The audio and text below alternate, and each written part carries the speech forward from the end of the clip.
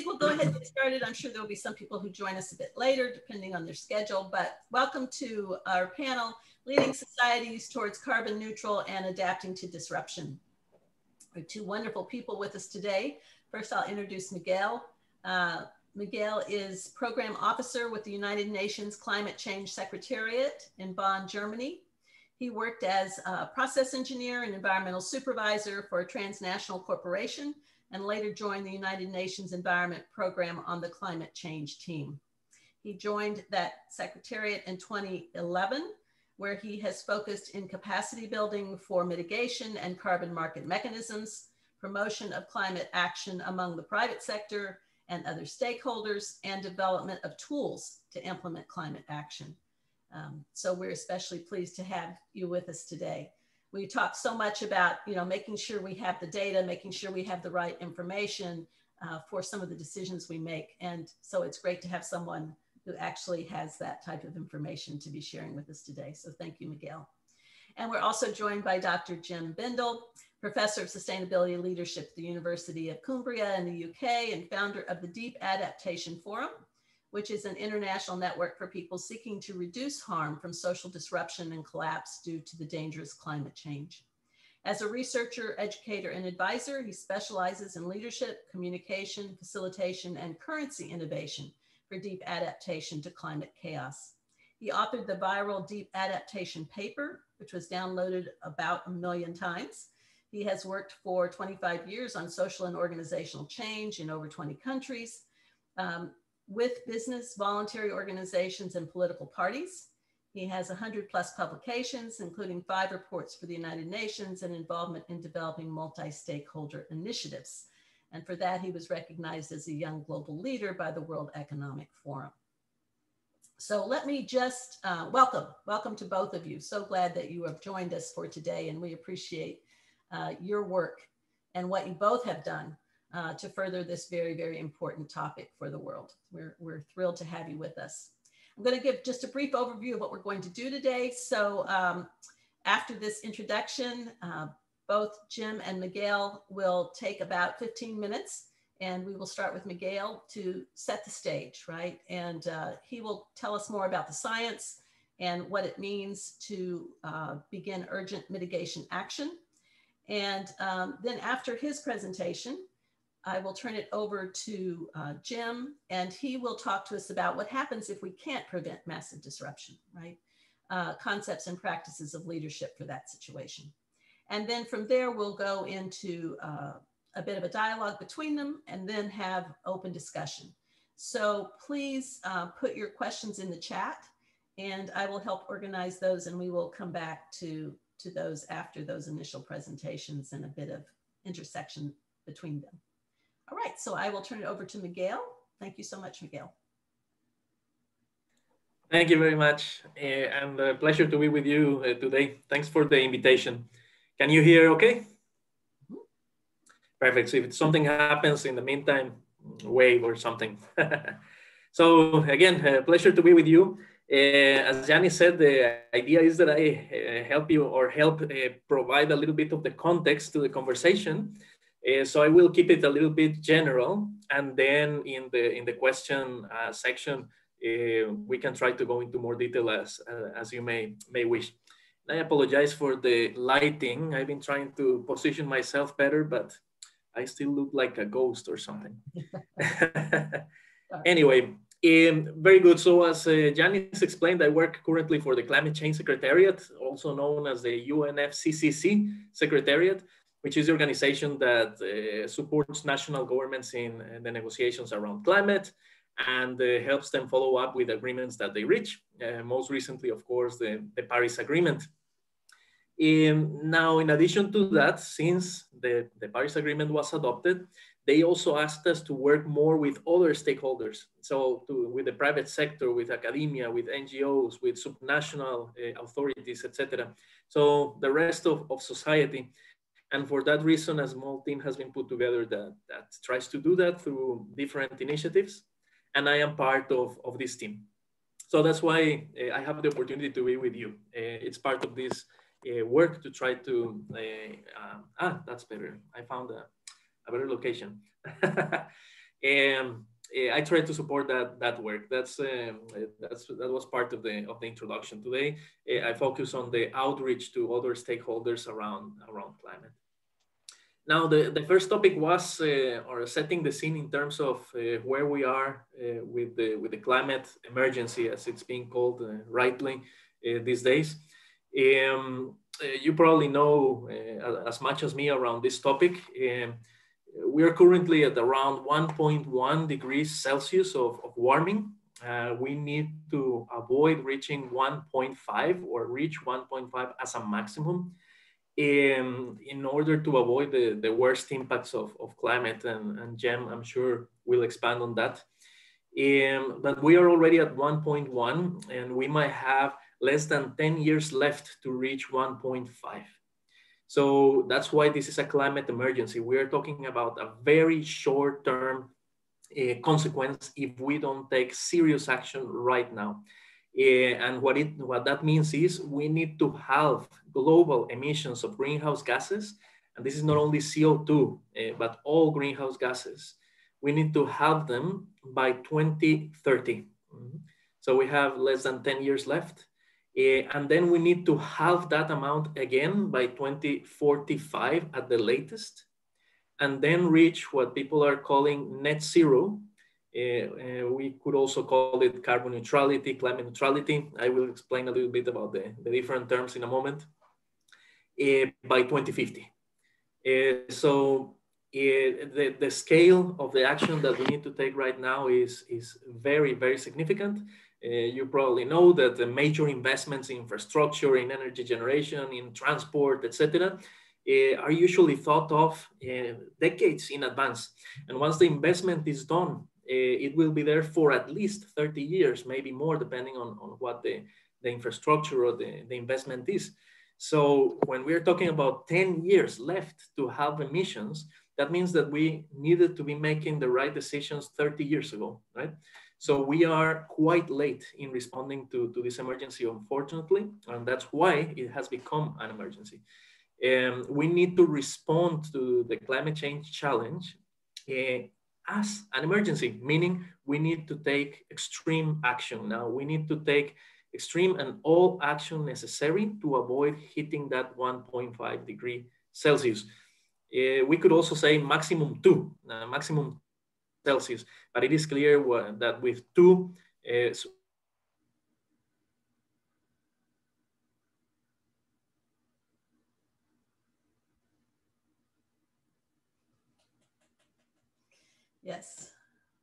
Well, let's see. Miguel, I think you've frozen. Should we wave? Miguel, I can't hear you. His better light was probably away from his Wi-Fi. And he probably can't see us either. Yeah. Takumi, can you send him a chat? Sure. That would be great. And just let him know that he's frozen. He's left the room, as it were. Maybe he'll so come he back. might come back in a second. Yeah, we'll wait a couple. How's everyone feeling about the emergency? Maybe he did that for emphasis. Right. Yeah, it's unintentional chat amongst yourselves moment. Here we go. Well, Jem, I'm interested in hearing you just respond for a second to what you heard there. Oh, I've prepared some remarks to immediately start from when Miguel has concluded his initial sharing. So it's all fine. It's coming. Hi, I'm back. Back to you. Good. Miguel, go ahead. Sorry. Yes, I don't know what happened. The internet was working and everything. Anyway, thank you. So we were talking about the definitions. So when you say carbon neutral, climate neutral, net zero, people understand in general the same thing, right? They are synonyms. It means achieving a balance between our global emissions of greenhouse gases and sinks in the planet, right? Without causing any more global warming and therefore climate change. So we need to achieve that balance where we are in a net, not putting any more greenhouse gases in the atmosphere. However, as the conversation about this topic has advanced, it has become clear that when you speak at global level, net zero and climate neutral in general are the same, are synonyms, right? We do not want to put any more greenhouse gases in the atmosphere in case cause more climate change. However, carbon neutral may mean something different. It may be referring only to the carbon-based greenhouse gases, so CO2, CH4, methane, but you're leaving out other greenhouse gases. And this conversation became more apparent or better well known when China announced that they wanted to be carbon neutral by 2015 or earlier.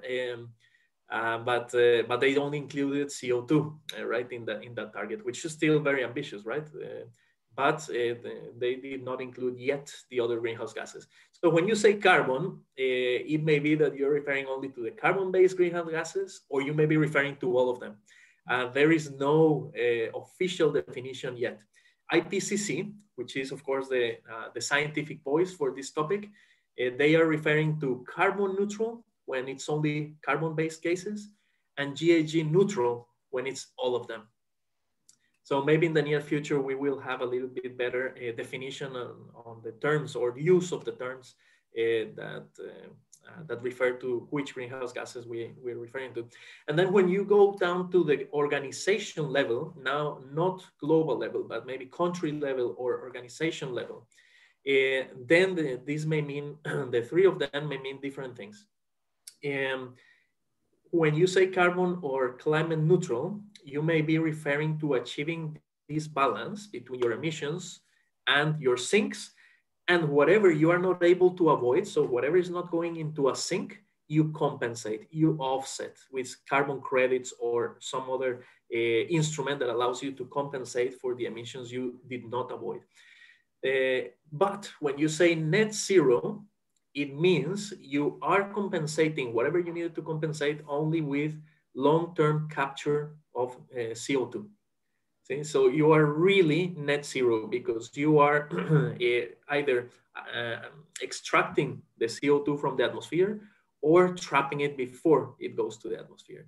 So when you talk about climate or carbon neutral versus net zero at any other level that is not global, there is a difference, or at least this is the understanding that is emerging now. So it will not be the same to say Microsoft is climate neutral than to say Microsoft is net zero. So right now, very difficult for any of us to reach net zero, for sure. A lot of transformation needs to happen, systems transformation in the whole of society, plus the development of the technologies necessary to achieve that long-term carbon capture in an economical way, in a feasible manner, right? Today it's a very complex technology and still very, very expensive. So right now, understood that very few, if anyone, can be net zero, but we can work towards getting there through trying to be climate or carbon neutral.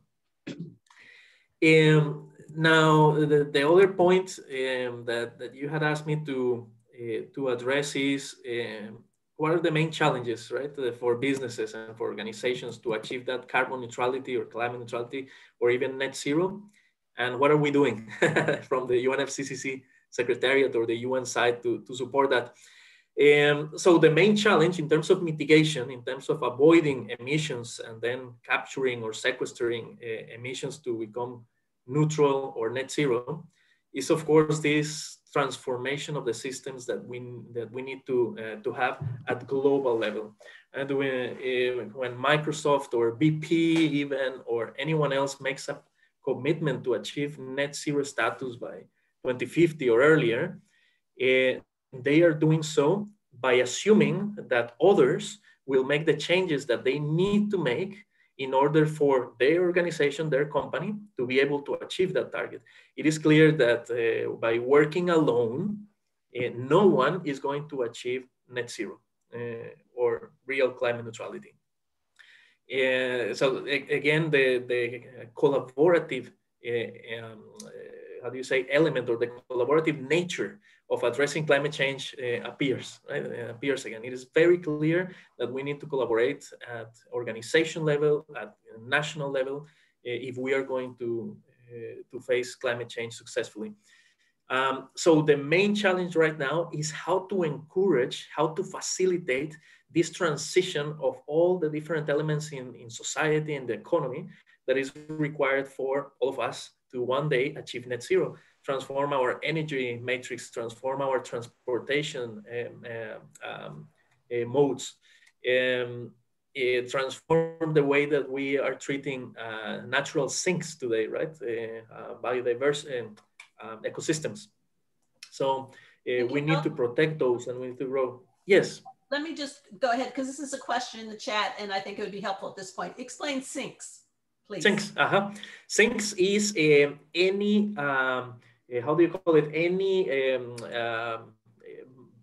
ecosystem or technology that traps or extracts greenhouse gases from the atmosphere. So sinks includes, of course, forests. Everybody thinks trees immediately. That is true in principle. But it also includes oceans. For example, oceans are the biggest thing in the sinks right now in the world. Oceans have absorbed an enormous portion of the CO2, or mainly CO2 that we have put in the atmosphere in previous centuries. If it wasn't because of the oceans, we would already be, toast. But the oceans are huge sinks, and then any ecosystem that is trapping CO2.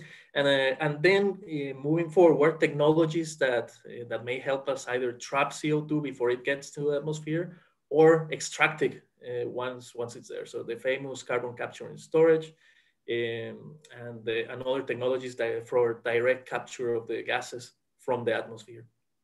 So these are the sinks. So we need to balance what we emit with the capacity of those sinks. Yes, so this is the main challenge, and that's why the Paris Agreement is valuable, right? The Paris Agreement is no silver bullet. The Paris Agreement is not telling you do 1, 2, 3, 4, 5 and you solve the issue. No. Of course, the Paris Agreement doesn't have that clarity, but the Paris Agreement one indicates very clearly that all governments in the world, particularly now that we had this political turn in the US, all governments in the world agree that we need to reach that target, right? That's where we need to go. So that gives a very clear signal to everyone, in particular to the business sector, what direction they should be going, right? If there was no Paris Agreement, there would be an excuse for many who were reluctant to act on climate change to continue doing that. But the Paris Agreement at least says there is an intention to get there. That's the direction that everyone has to align with. And then it also tells you we need to work together, right? We need to connect all the different players to be able to get there. So that's the value of the challenge of the Paris Agreement. It's a statement of a clear statement of intention. And then companies and organizations of all types have to align with it. This is the main challenge right now. Demonstrating that you're aligning with the Paris Agreement and advocating for it to be implemented, right? For its goals to be achieved. What are we doing from our side? And this is the last point before handing over to Jem. From our side, of course, other than supporting the intergovernmental negotiations and having this little group of people that I mentioned, there are several things that we are trying to do. One, try to develop some examples of practical action that can be taken at sector level. So a whole sector addressing their mitigation target together. And for that, we're working with sports and with fashion industries. I can go into details why those two, but we're working with those two as a starting point to try to develop these collaborative initiatives at sector level to support the Paris Agreement or to meet the Paris Agreement. And then there is another group that has developed decarbonization pathways also for whole sectors. And these pathways are indicators of what needs to happen in each sector for them to achieve net zero. And specific actions, of course, still need to be developed to be able to go through that pathway. but it sets some clarity around the bigger goals that each sector needs to try to achieve. And when I say sectors, in this case, we're talking about industry, about energy, about transport, about oceans, and others. And the other thing that we're doing is a lot of advocacy, right? Part of this conversation with you today, I mean, here I know I'm preaching to the choir, as they say, but we also do a lot of engagement with other people, other professionals that are not so active yet in the climate sector or in the climate topic. So those are the main focuses for our work. Secretariat is relatively a small organization, right? Around 370 people today. And for the amount of things that need to be done, of course, that's nothing. What needs to happen is to come from you. Of course, it's the rest of society that is going to actually do the stuff. So okay, I'm happy to be with you. Thank you. Thank you. Great information. So appreciative of it. Thank you. And we'll come back to some of those points later, I'm sure. Perfect. Yes. Okay, Jim, would you please help us? Yes, thank you. And thanks for that, Miguel. What you've described there on corporate sustainability is definitely important. It's needed, it's urgent, it's got to be scaled. And of course, you're struggling against those market incentives, which are against such mainstream and scaling. For me, I see a big problem in the way the money supply comes from private banks and how investors in stock markets demand share value maximization strategies, and how that can put such pressure on businesses to be short-term, externalized all kinds of costs, including ones related to the environment. So I had 20 years working in corporate sustainability, and so it was fascinating for me, but also quite frustrating. But I recognize it's important to keep trying. But the work I do now is because there's another way of looking at our current situation, and I'm going to outline that briefly and insufficiently, just to show why some people have been trying a different approach, which I think is complementary, although some people disagree. They don't like what we're doing. So to start out, I just want to go back to the IPCC analysis that you mentioned, Miguel, which is obviously the guidance to the UNFCCC. And their 2018 report on emissions pathways for a chance of staying under 1.5 degrees global heating and averting all the catastrophic changes from those potential warming feedbacks that you mentioned. Yeah, that report was quite shocking. It explained that we had to cut emissions immediately, around 5% a year for the next 30 years to get to net zero. And of course, because we haven't been doing that since that report came out, that's gone up now as a percentage cut per year. And of course, in order to have that projection, the IPCC needed to imagine that the technologies that Miguel mentioned, the negative emissions technologies, which don't yet exist at scale, will exist at scale rapidly to strip out about 250 gigatons of carbon from the atmosphere. And altogether, that gives us only a 50-50 chance of staying under 1.5 degrees. So if we took that technological wish out of the equation, I just want to show you what these pathways look like. So I do share screen. There we go. So now you should be seeing this graph. This is a simplified emissions pathway. So the blue line there is what IPCC would be proposing we do if we don't have those technologies to strip out carbon from the atmosphere in order to have that 50-50 chance of staying under staying under dangerous warming threshold. So because it's a 50-50 chance, that means it's also a 50-50 chance of it not happening and us failing.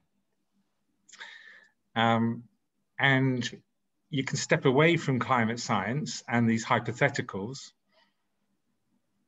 but that graph is pretty intense in terms of what it's suggesting would be needed. We can step away and we can think, well, yeah, okay, it might not happen, And so what should we do if it doesn't happen? Should we have that conversation? Does that feel meaningful to us right now? Does it feel somehow avoidant not to have that conversation now? What do we need to consider preparing for? And then the other thing is, if you, I'll just show you this graph from a climatologist that shows that despite all the amazing efforts of people who know about this stuff at the intergovernmental level, if you map carbon emissions from fossil fuels and land use change from people, mainly modern humans then, in terms of the biggest contribution, modern Western humans still, you see it's like an exponential growth curve. It's as if we were an unintelligent species just in a petri dish, polluting ourselves into non-existence. That's kind of like the way you see these curves in biology classes. So it's basically, we haven't done it over decades, so it's quite possible we won't. So again, another reason to think about what to do about it. And of course, even if we suddenly did muster the political will and managed to redesign economic systems and incentives, and you've got to think about what going down that blue line would mean in a world where billions of us depend on fossil-fueled agriculture for our daily calorific needs. And so I haven't seen very compelling analyses of how we actually go down that blue line without effectively something which would be a massive disruption to people's way of life, a total upheaval, and therefore obviously leading to backlash, unrest, and so forth. So we've got to think about how it's probably quite unlikely that we can sustain that trajectory. And so I'm not saying we don't try, definitely we try, but it doesn't look likely. And so the work I've been doing, I'll just stop sharing screen. Stop share, there we go. The work I've been doing is to say, well, let's have a conversation about preparing for if we fail at this. So what does it mean we prepare for? Well, first, suffering's already happening because of the events made more frequent and extreme because of climate change, affecting communities that have been made less resilient because of the pressures of climate change. So it's increasing hardship, water shortages, hunger, disease, worsened natural disasters, migration, conflict. A year ago, the Red Cross reported that already 2 million more people each week need humanitarian aid because of the climate crisis. The second thing we need to prepare for is widespread suffering is going to include you and me and those dear to us. So the UN Secretary General said last year that climate disruption is happening now and it's happening to all of us. It's just worse in some places and it's disrupting lives in some places more than others.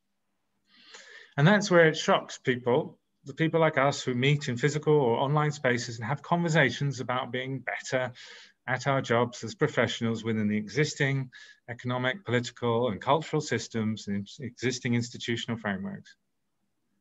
But yeah, it's there's evidence that we are certainly not going to escape this in our own lives now.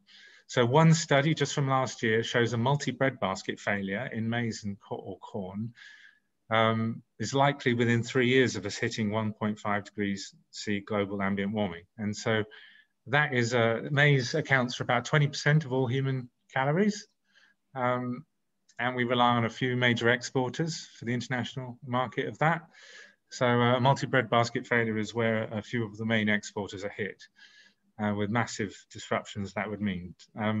Some studies, still outlier science, but some studies are saying it's quite likely now. There's a paper last year said it can happen by 2025. This is 1.5 degrees. And although the consensus is it's 1.1 already, if we just look at the last 12 months, the last 12 months has been about 1.3 degrees above the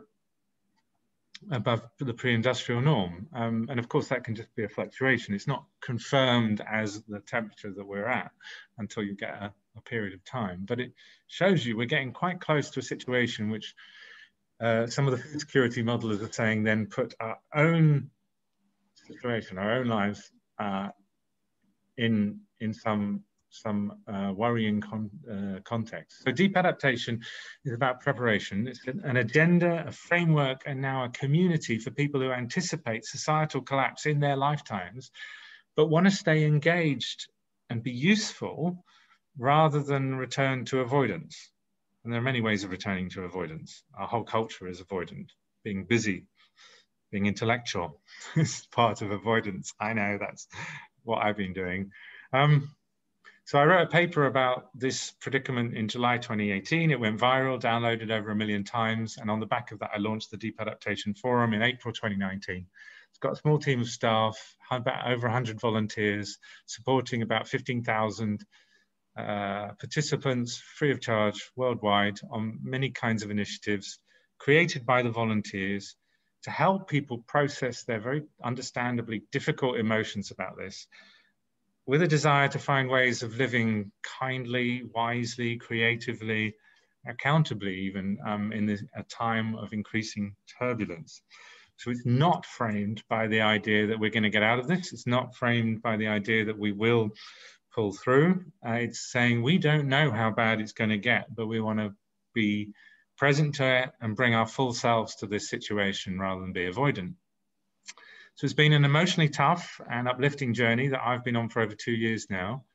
And as I thought about what to share with you, I thought, actually, I've been doing a bit of an autoethnographic thing over the last 2 years, keeping notes on my aha moments or so that's just autoethnography is a fancy way of saying I'm going to share you what I think I've learned through my practice. And of course, sharing it in this way is part of that process of ongoing reflection. But before that, I want to mention the experience of one man who's, it's called Michael Shaw. Never heard of him before. It's like so many people just reach out of the blue. He sold his house after reading my paper to decide to make a film. And he's made the film now, and it's about helping him. It was to help himself and help other people feel into this predicament, to try and find ways of being compassionate and kind and curious and creative in this context. And there are many stories like that of how people are now responding in a very different way, a way that is sort of hidden away from normal conversations about management, leadership, professionalism, hidden away from normal conversations about what is like an appropriate way of engaging with this problem. These are people who are completely changing their lives. And there are other people like, you may have heard of the campaign group Extinction Rebellion. So Andrew Medhurst read my paper and then quit his job in the city and then became finance director for them. Skeena Rathore read the paper, quit her job to become one of the main coordinators of XR. And the research that we've done shows that 48% of the surveyed participants in the Deep Adaptation Forum report that because of becoming aware of collapse and engaging in it through the Deep Adaptation Framework, 48% are now acting in, as they consider, acting with acts of leadership in ways they hadn't before.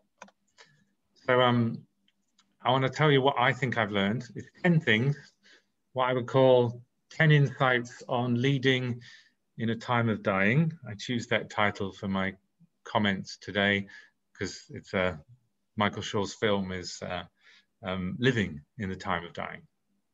So the first big thing is I'd call it creative energy after ending cognitive dissonance.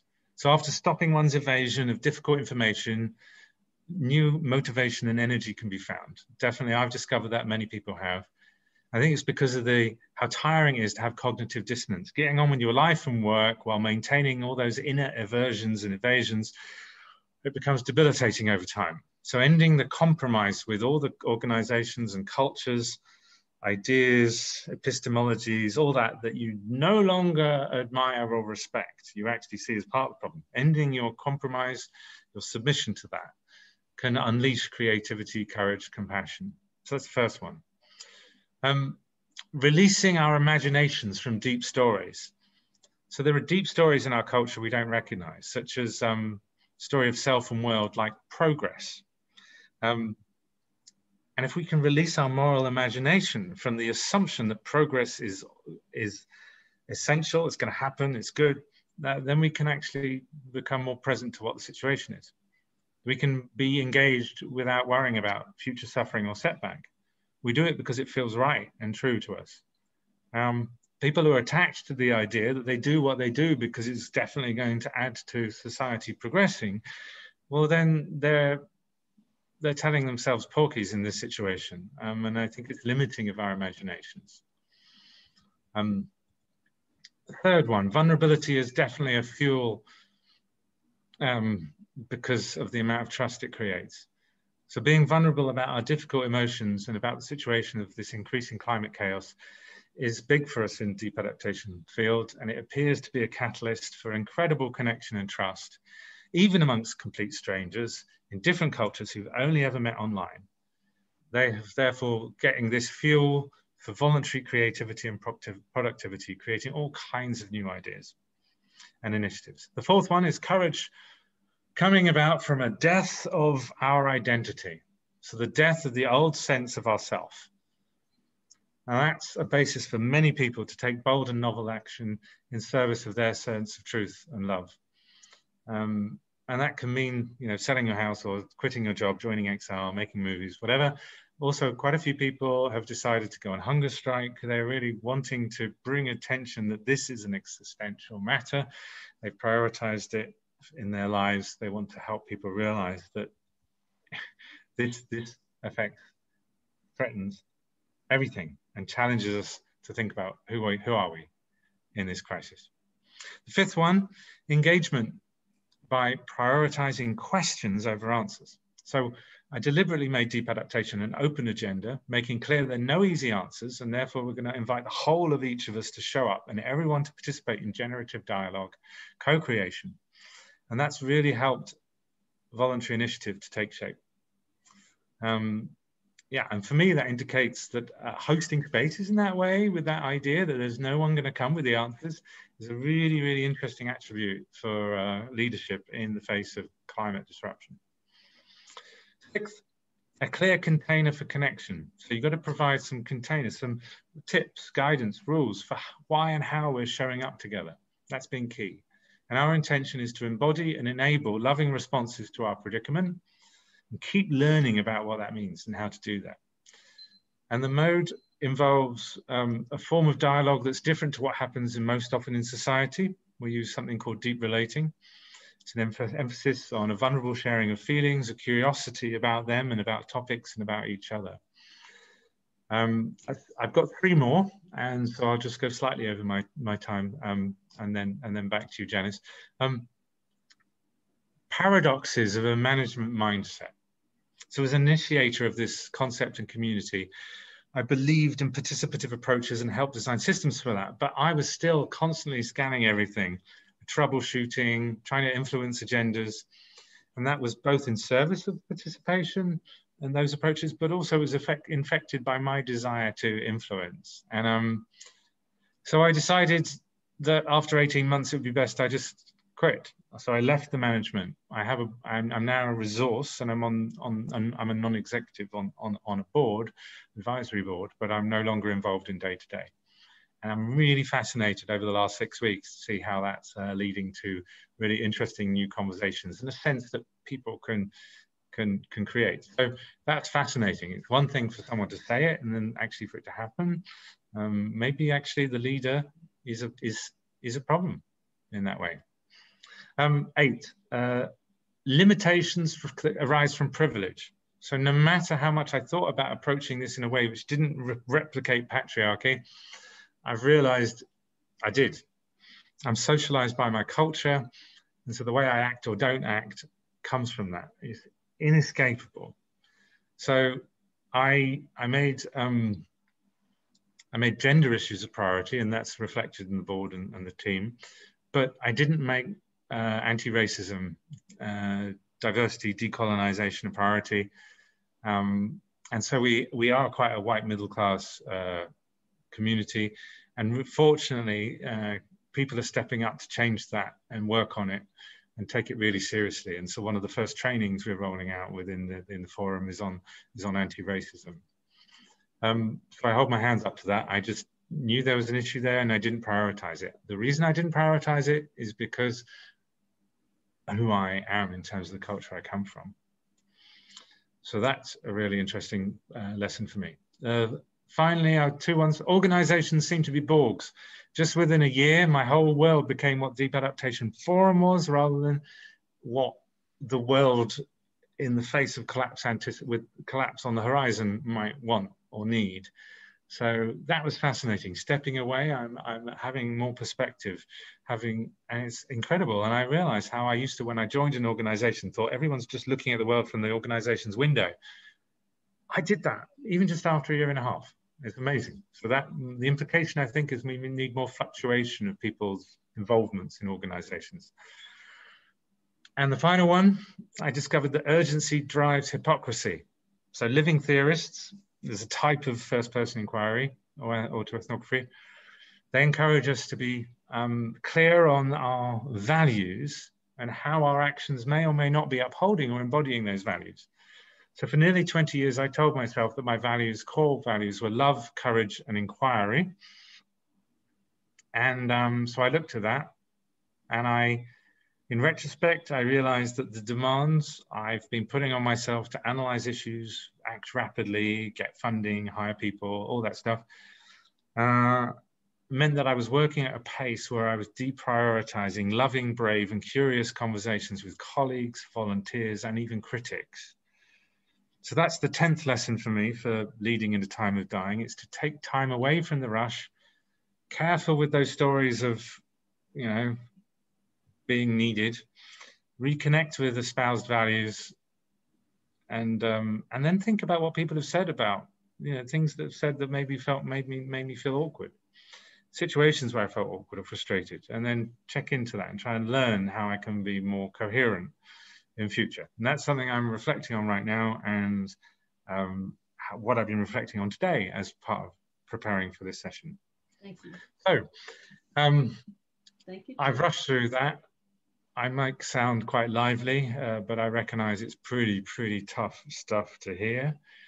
So if you go to jembendell.com, I've published already about an hour ago the notes on this, and I link to the film I mentioned, and I link to some emotional support that you can get on this. Thank you. Thank you very much, and we'll hear from you again, of course. So we're not going anywhere yet. So this is a chance for you two, Miguel and Jem, to kind of exchange ideas with us listening on. So we're going to ask Miguel to go first and kind of maybe talk about where there might be some overlap, where there might be some complementarity to it, as you mentioned earlier, Jem, and move out from there. So Miguel, why don't you I'm going to cut the time a bit because we've gone over in our presentation. So just take 2 or 3 minutes at the most and say something about that, and then it'll be Jem's turn to do the same. Thank you, Jem. Very interesting. I think that both the focusing on the mitigation side, reducing emissions from the intergovernmental level down to organization and individual, and the work that you have been doing on this deep adaptation are complementary. We will definitely need to face impacts of climate change, right? We're already facing them. All over the world, people are already suffering because of the impacts of climate change, and this is only going to become, I don't want to use the word worst or worse, but that's the right word. Yes, it's going to become more difficult. So the approach that Jem presented on helping individuals deal with the difficult situations they are going to be living is definitely very important. It's of course beyond the level that we usually deal with in the climate change secretariat or in the UN directly, right? In the end, all of the work that we do in the UN, at least I'd like to believe, is about avoiding suffering and supporting people in living a better life. But we usually don't work at that level, right? Directly with the individuals. We work more from the top-down approach. So both are definitely very important. The deep adaptation that Jem presented is deeply personal, right? It's something that, yes, that is deeply personal. So speaking from a personal point of view, I completely agree, and I appreciate a lot that kind of work. Probably the people who are doing this, making these films or changing their jobs, etc., are the ones that are thinking further ahead and for different circumstances available. Able to do this right now. Maybe not everybody can, but it's people that have the opportunity and are taking the chance to do it. This is similar to, or reminds me a little bit of Elizabeth Kubler-Ross, the circle, right? The 5 steps towards addressing pain or suffering, and definitely it will be part of the experience or the knowledge that we will need to go through the experience that is coming. And actually, it's not necessarily that it's coming, right? For some of them, it's already there. And it may be because of climate change, or it may be for different reasons, war, or other struggles that people are facing, poverty. They also need, or they will also benefit from something like what Jem presented, helping them process that. While at the same time, we work to address the causes in the first place, right? So I see them as highly complementary. So if we don't work on mitigation, it doesn't matter how much adaptation we do, we're done. So while we have the opportunity, we have to try to reduce emissions as much as we can, as soon as we can, while at the same time working on already facing the consequences that we're going to be living on, or that we are living already. So, yep, I see them as highly complementary. And as what Jem presented, will become more and more relevant as more and more people start facing this situation because of climate change. Hey, Jem.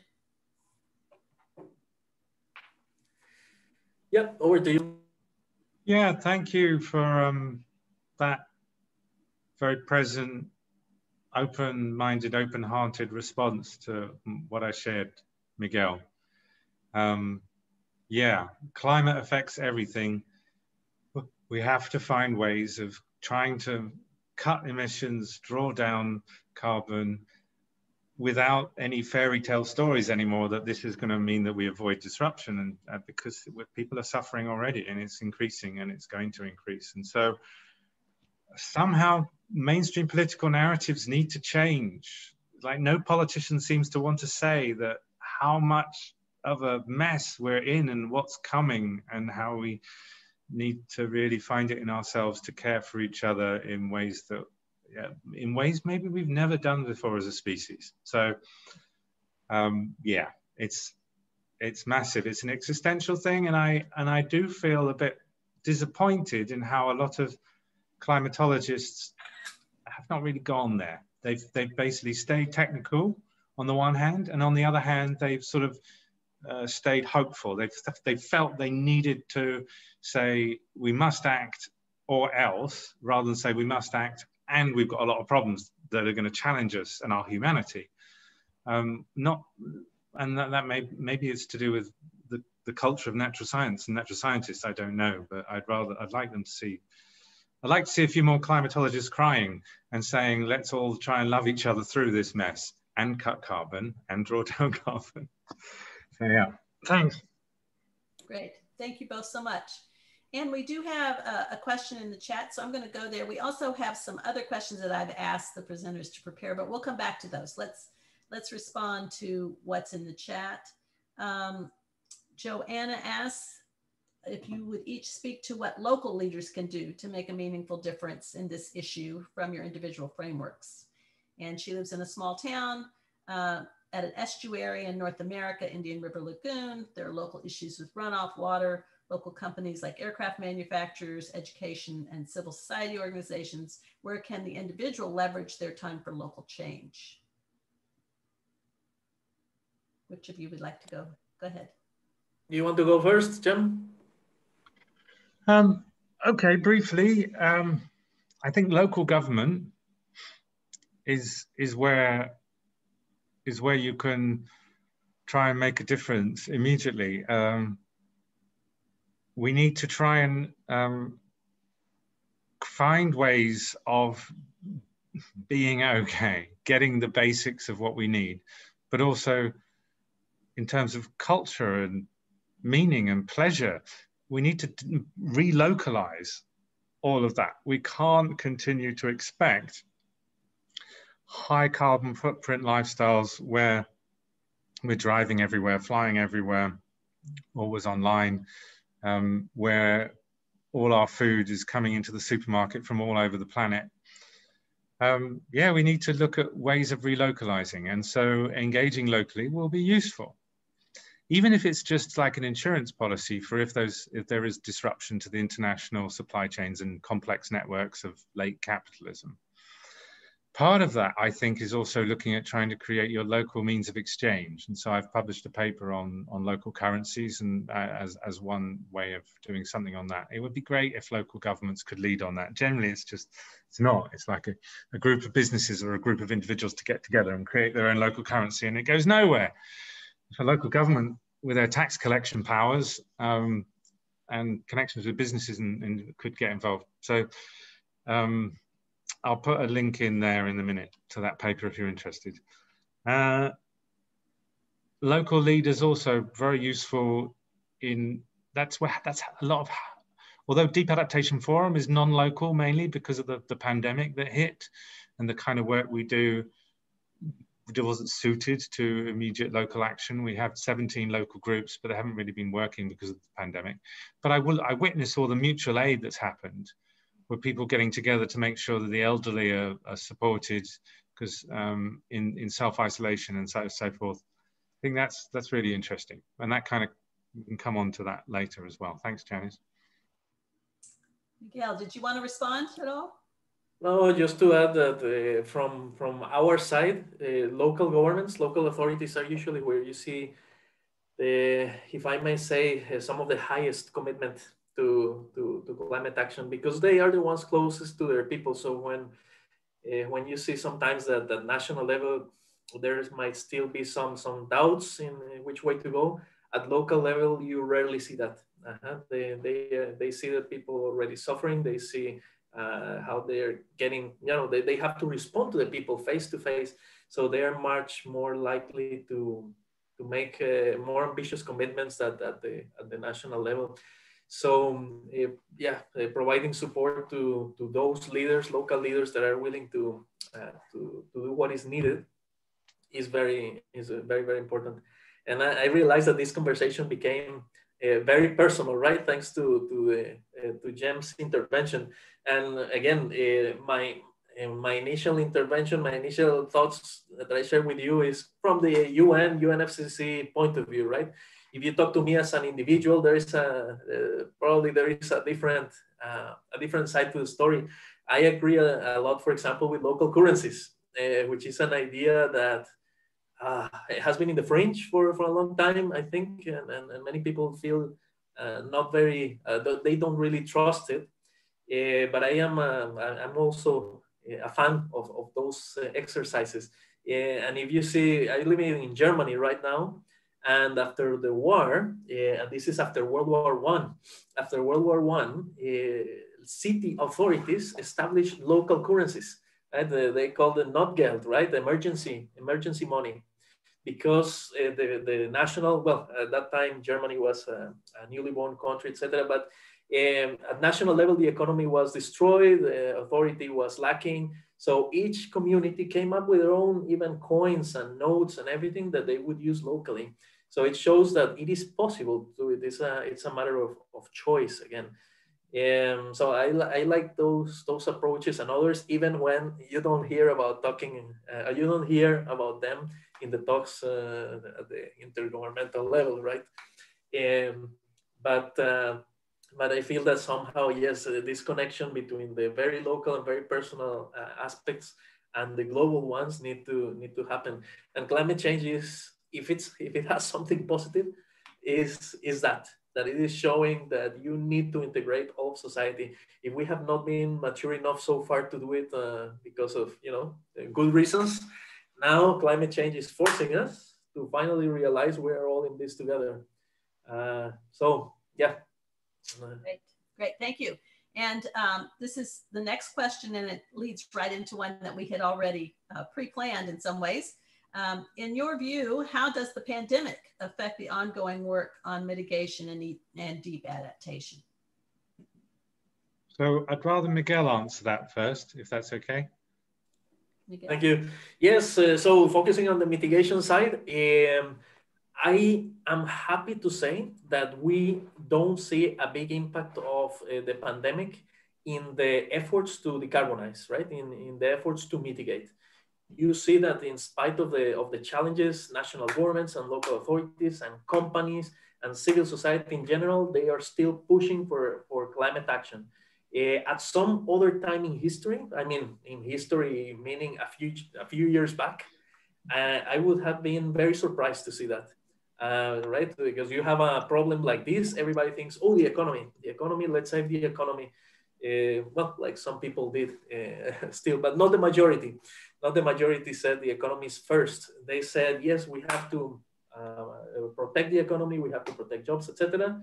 But we also have to keep pushing for climate action. So it was, I think the pandemic has not made a big dent. Now, of course, on the short term, it has helped by reducing emissions, right? We have much less travel, we have reduced economic activity, so emissions have also gone down. But this is just a temporary effect. If we don't change, again, our systems and the way we live, as soon as the pandemic is gone, emissions are going to go up back to normal, so to speak. But in the meantime, we don't see a dent in the efforts to reduce, and there is a temporary reduction effect. Yeah.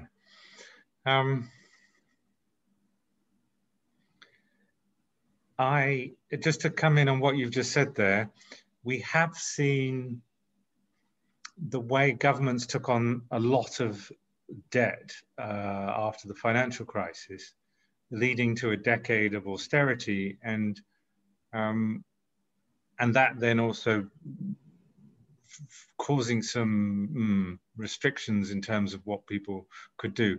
We'll have to see what happens. You know, is there going to be a return to a narrative of austerity in many countries from sometime next year, saying, well, we had to do this to help everyone out, and now we've just got to privatize and slash costs and deregulate and cut funds to various different programs, including environmental and climate ones. We'll have to see, but you're right. I've been seeing some major commitments to go green, although we've also seen the bailing out of airlines and fossil fuel sector in so many countries, and also efforts to pump up consumption again.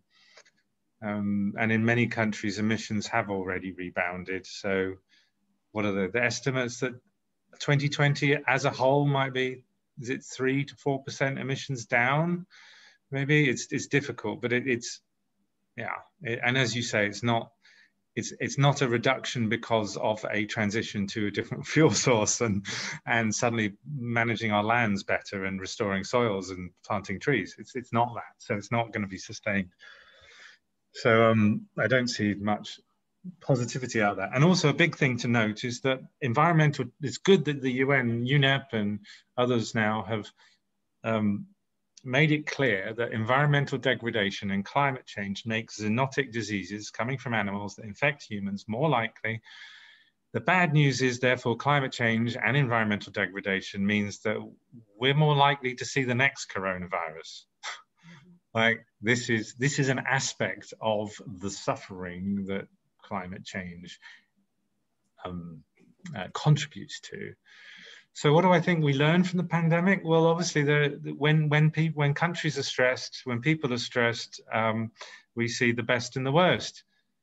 And so a lot of people talk about human nature, and as if like me, because I think we're not going to go down that blue line, we're not going to succeed. So with the 50-50, where actually I don't think we are going to succeed. And it doesn't mean I have a bad view of human nature. I believe that everything good and everything bad is possible, in fact, in all of us, depending on circumstances. And so we just have to try and feed the good sides of ourselves and each other. And there are well-known ways of helping do that, you know, spiritual practices, meditation, all kinds of things. So that's got to be part of the future climate agenda. However, the disappointing thing is I've seen a lot of people in their anxiety want to believe in a story. And it's either a story of just conformity, I'll believe whatever the mainstream media and the government says, and just everything else is just conspiracy. Or you've got a lot of people who just want to get out of this sense of fear and get angry at someone. And then they've got a YouTuber telling you that Bill Gates caused it all, hate him, he's the bad man. And then you can go the full wacko QAnon conspiracy. And so many people I know and where's this coming from? It's a desire to get out of that fear and go somewhere else. And you can go just follow the government and mainstream media line, don't be curious, or follow these wacko contrarian conspiracy theories. And neither way empowers you to think about like what's wrong systemically. You know, are we worried about big pharmaceutical companies having too much influence over government policy and the medical profession? Yes. How do we ensure safe responses and insane policy responses in that context? Like you kind of, that sensible space of curiosity and critical thinking is sort of like crushed by people just wanting to follow the government and mainstream line or go completely wacko and Bill Gates wants to eat my children type stories. So I'm a bit worried. Right, and so that's why in Deep Adaptation Forum, we're very focused on helping people come with their fear and their confusion, talk about it, normalize it, bond over it, and then don't go one way or the other. Just try and stay curious. Great, great. And two thoughts from Ariel, and I think they're really similar.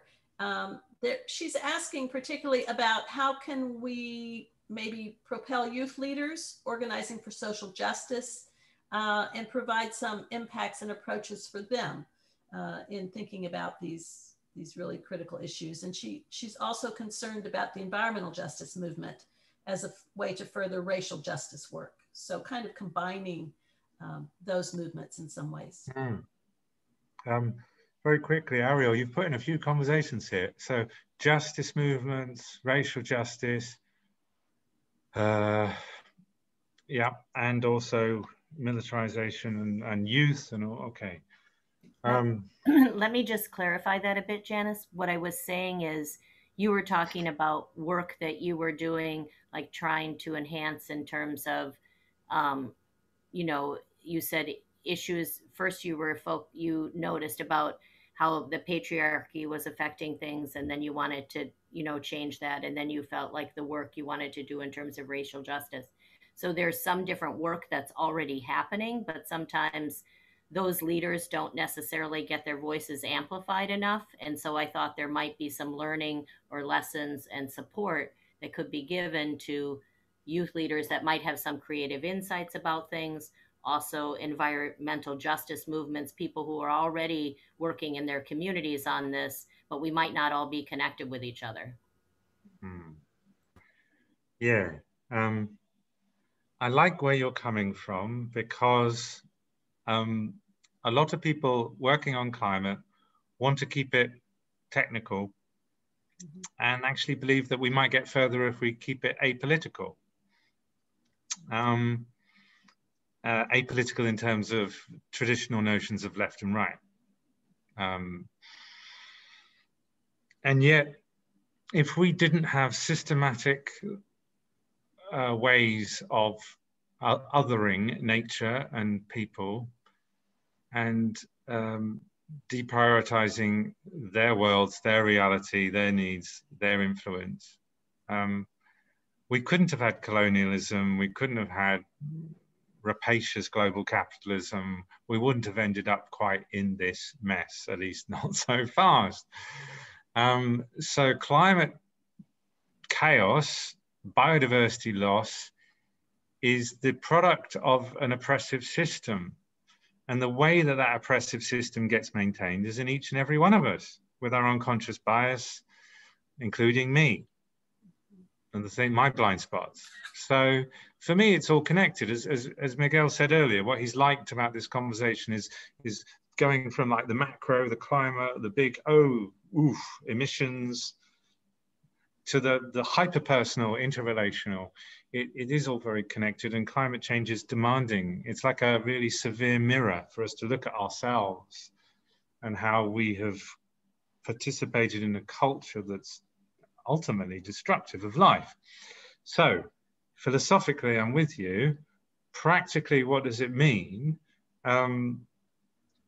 People like me either need to make this anti-oppression work in all ways, personal, but also decisions about who to work with, what to talk about.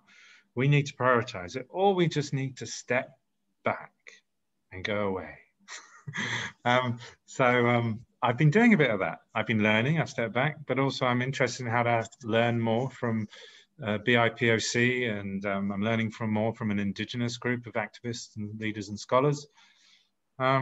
We're all a bit white here on this call. I don't know how you self-identified, Takumi, and I don't know who else who's not, but yeah, we do have this issue still in climate conversations.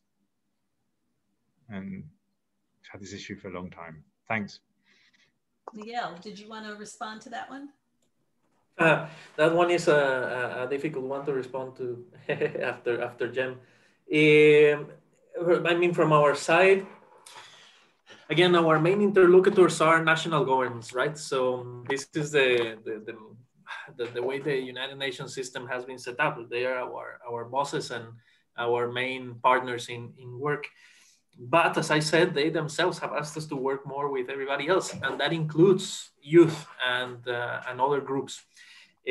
So there is a whole process to allow the participation of observers from youth, from the youth community in the process. There is a youth COP before the official UNFCCC COP every year, and they have opportunities also to make statements at the conferences.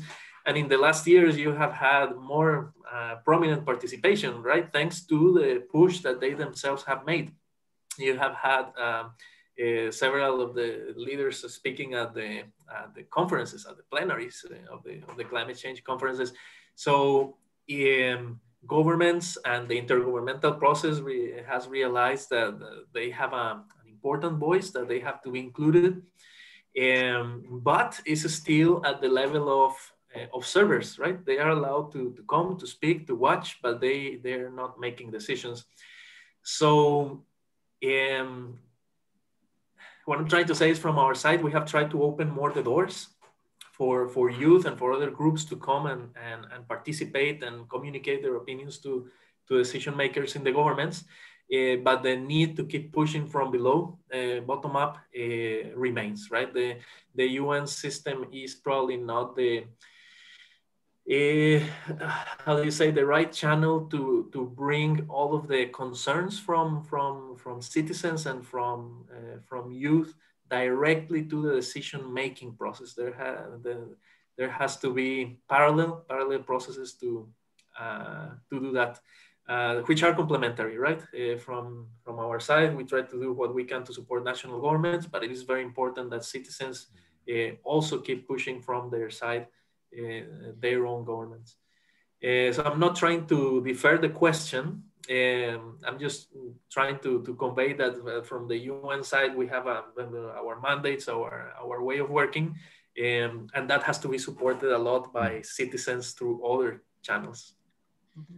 One thing I quite like, what one bit of the UN is doing on this is the ILO, and they have been promoting the idea that environmental health and safety obligations of corporations and managers should now include, increasingly, climate safety, effectively, because climate is a threat to the well-being of their staff.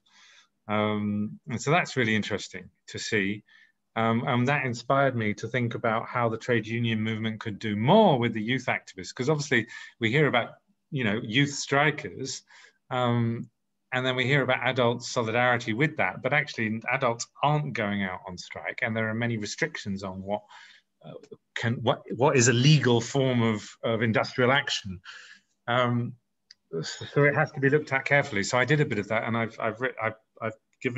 put the link in the chat for how the trade union movement could actually really show up in solidarity with the youth climate activists. Great. Well, thank you all of you. All of you really contributed great questions, and to Jim and Miguel, I greatly appreciate this. I teach in the field of sustainable enterprise and spend a lot of my mental ability in this field. And it's great to really think more about some of these questions. I'm particularly interested in local leadership for sustainability. So how do we not just engage with local leadership, but how do we help them, again, interconnect at all these different levels, right? I think we have to deal at the very personal level. I think we have to deal at the institutional level, but I think by focusing on the local, we can, again, connect people in such a way that they are heard, right? And I think that's so important in the environmental movement. Again, as we just talked about in terms of diversity, there's not much, there's not enough. And so how we engage with the real problems that our communities are encountering at that local level is critical to getting support for the broader issues that we are so aware of and that are really driving us. So I've learned so much from our conversation and from both of you, and I appreciate it so much. So we're giving you a round of applause. Thank you all.